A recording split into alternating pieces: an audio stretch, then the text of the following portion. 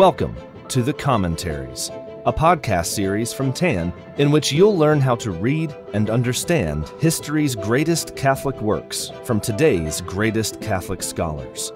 In every series of the Commentaries, your expert host will be your personal guide to not just read the book, but to live the book, shining the light of its eternal truths into our modern darkness. Visit tancommentaries.com to get your copy of the book and to subscribe for access to all the great reading plans, new episodes, bonus content, and exclusive deals for listeners of the Commentaries.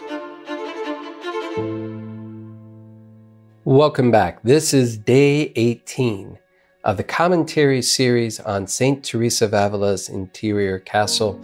I'm Father Timothy Reed from Charlotte, North Carolina. Today, we come to the final chapters of the interior castle by examining chapters 3 and 4 of the Seventh Mansions. So this is the time of spiritual marriage between our Lord and the soul that has journeyed this far.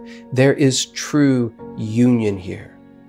Souls in the Seventh Mansion have hit the summit of the spiritual life, and yet, as we learned last time, despite these lofty mystical heights, souls in the Seventh Mansions are more down to earth, more concerned with everything pertaining to the service of God. And the soul is even more attentive to not offending God in any way. So with that said, let's jump into chapter 3. Now here, once again, St. Teresa is at pains to express how the soul, spiritually married to our Lord, now lives a new life, a life of complete union with Christ. As St. Paul said to the Galatians, "It is no longer I who live, but Christ who lives in me." Now, as for the effects or fruits of this prayer of spiritual marriage, Teresa lists them as forgetfulness of self, a willingness to suffer, interior joy in time of persecution and love for persecutors, desire to serve God, detachment from all things, and no fear of the devil's interventions. In forgetting itself, the soul now works solely for God's honor and glory. It doesn't neglect its exterior duties, but it sees that it can really accomplish nothing on its own. As for suffering, the soul isn't disturbed by it. If God desires the soul to suffer, it willingly does so. If not, then the soul does not worry about not suffering as it did before. Now, interestingly, as St. Teresa was writing these very pages, she was enduring terrible sufferings exteriorly, specifically the wrongful arrest and imprisonment of her dear friend and confidant, St. John of the Cross, which happened in December of 1577. And yet, despite the anxiety she feels for St. John of the Cross, she remains tranquil. Teresa explains, if others persecute souls at this stage, these souls accept it and willingly forgive them, even having compassion for their persecutors and recommending them to God. Now again, we have to ask ourselves, how do we feel about those who hurt us or persecute us? Are we quick to forgive? Are we so quick to work actively for their good as souls in the Seventh Mansions are? In reading about the effects of spiritual marriage, especially as regards those whom we might consider our enemies, we're shown where the bar of virtue really is. When our Lord says in His Sermon on the Mount, "To be perfect as your Heavenly Father is perfect," this is what He wants from us. So as we study these Seventh Mansions, we can see the summit of virtue and holiness to which we are called. We see what perfection in this life looks like.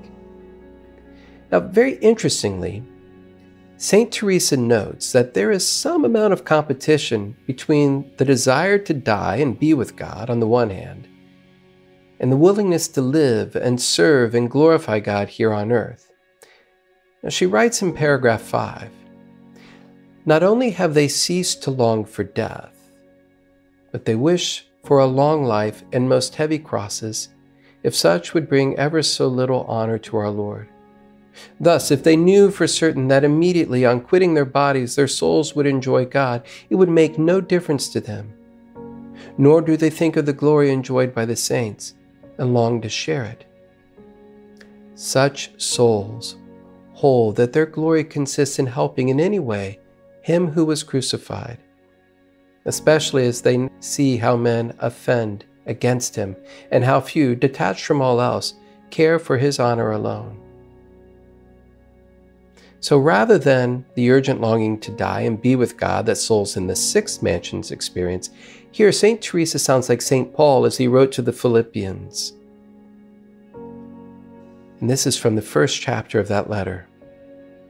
St. Paul wrote, "My eager expectation and hope is that I shall not be put to shame in any way, but that with all boldness, now as always, Christ will be magnified in my body, whether by life or by death. For to me life is Christ and death is gain. If I go on living in the flesh, that means fruitful labor for me, and I do not know which I shall choose. I am caught between the two. I long to depart this life and be with Christ, for that is far better. Yet that I remain in the flesh is more necessary for your benefit." The point here is that these souls are also detached from everything and no longer seek consolations, delights, because they have God within themselves.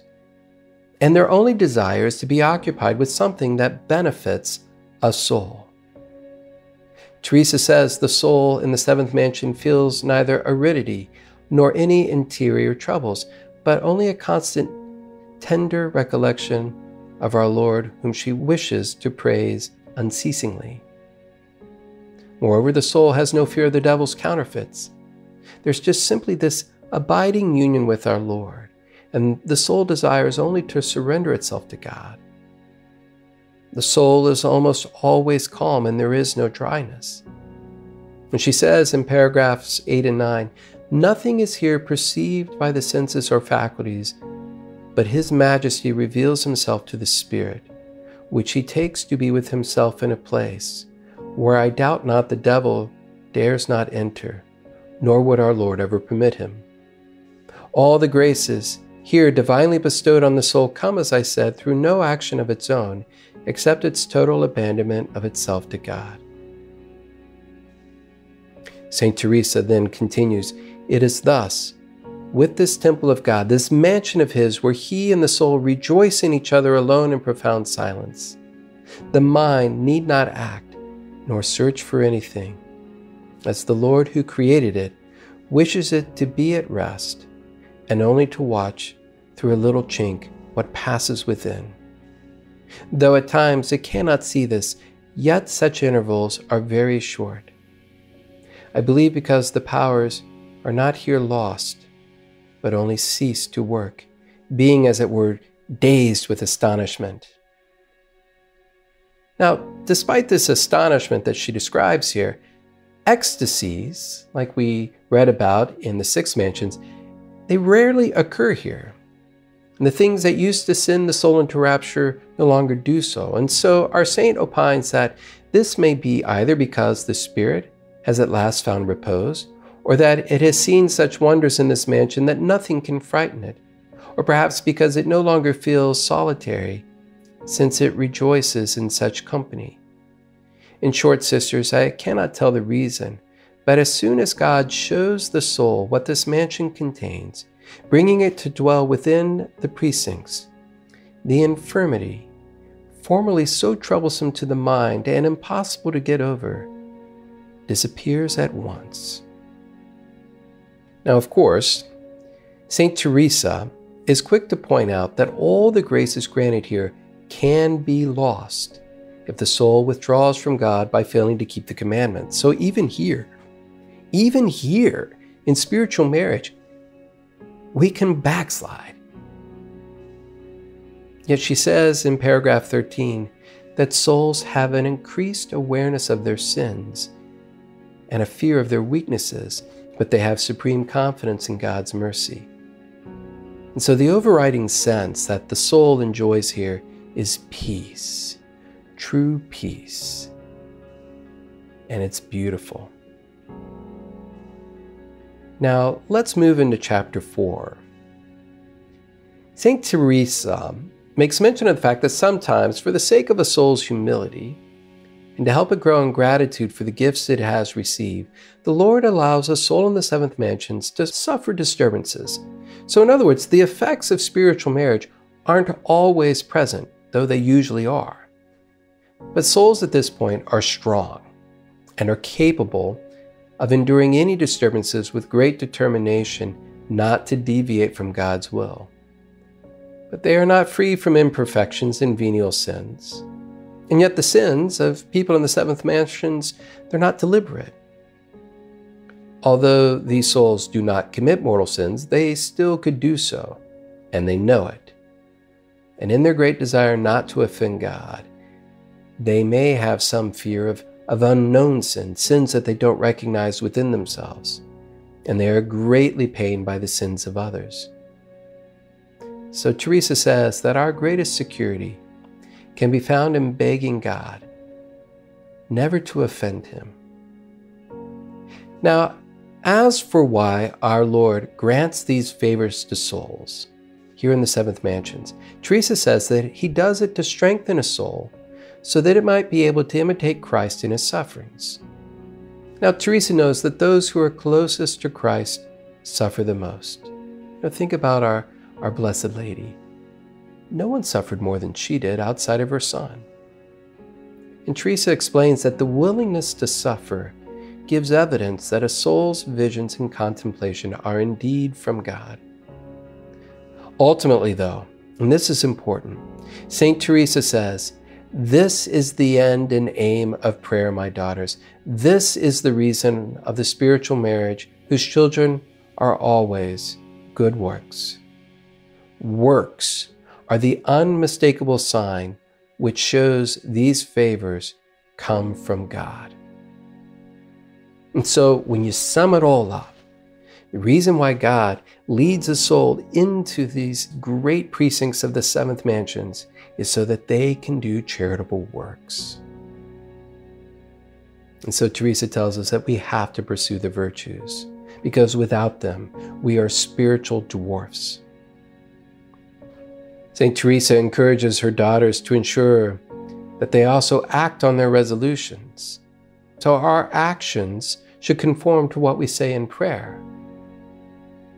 And she continues in paragraph 12, "Do you know what it is to be truly spiritual?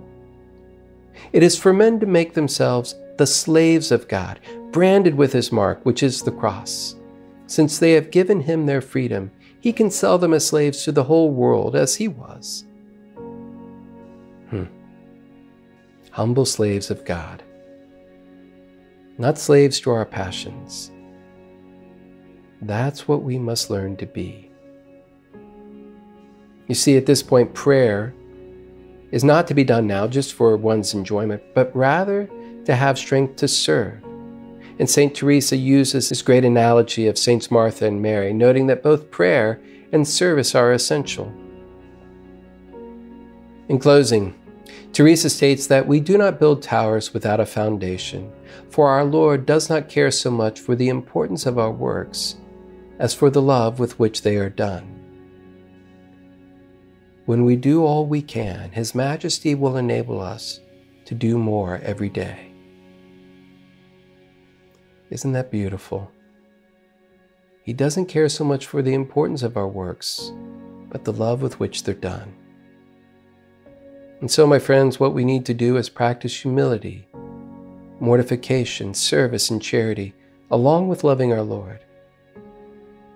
This will please God and enkindle the fire of love in the souls of others. Now that brings us to the end of the seventh mansions. Wow, what a journey. But we're not quite done yet. St. Teresa wrote a brief epilogue, and we'll discuss that next time. And in next talk, and the talk after, we'll also do a little bit of review of all the ground we've covered in our tour of the interior castle. But that is the end of our podcast for day 18 in our study of the interior castle. Thank you so much for listening and for joining me on this journey to grow deeper in your spiritual life. Until next time, let's pray together St. Teresa's prayer. Let nothing disturb you. Let nothing frighten you. All things are passing away. God never changes. Patience obtains all things. Whoever has God lacks nothing. God alone suffices. Amen.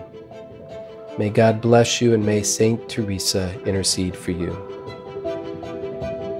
This has been an episode of The Commentaries, a podcast brought to you by TAN.